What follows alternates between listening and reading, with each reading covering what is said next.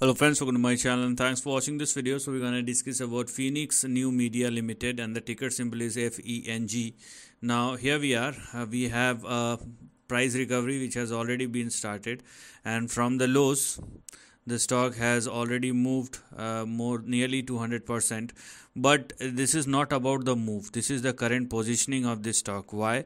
Because right now the stock is trading at or above its previous support level, and that's the most important thing. Because if FENG continue to trade and sustain above both these levels, then you can expect further upside. So right now we have $3 as our support and we have 2.6 on the downside as far as the stop loss is concerned. So please do not go below these two specific levels as far as the lower end of the range is concerned. That's number one. Number two, if the stock continue to trade and sustain above 3.05, then the next two immediate targets are 4 and 4.59 or 4.6.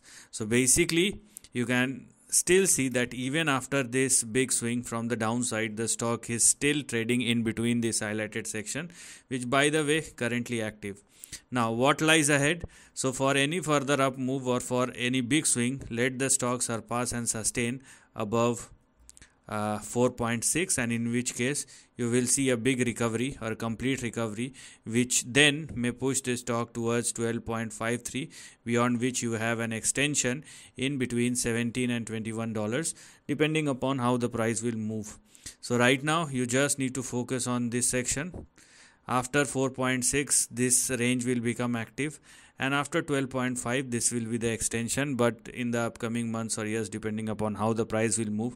But it does not matter how much time it's gonna take. We have three big instances where the stock went up higher, then it falls down, again moves higher, again falls down, again moves higher, again falls down.